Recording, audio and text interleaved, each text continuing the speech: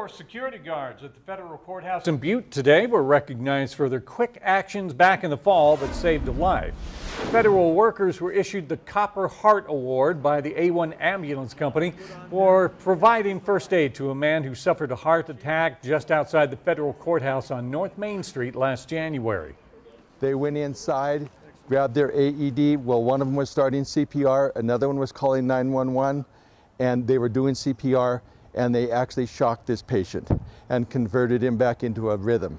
Consequently, by the time EMS got here, the person was sitting up and talking to us. And officials with A1 Ambulance say they plan to give out this award every year to police and emergency responders who take life-saving action.